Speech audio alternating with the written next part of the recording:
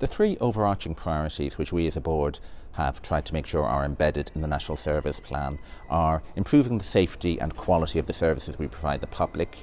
making sure that the performance and delivery of the HSE and our services are as good as they can possibly be for the money available, and making sure that the trust and confidence of the public and our stakeholders in the HSE and the services we fund are also as high as possible.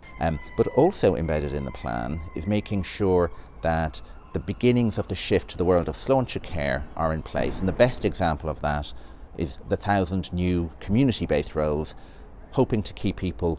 as well as possible at home and in the community, and to reduce the pressure on the acute services.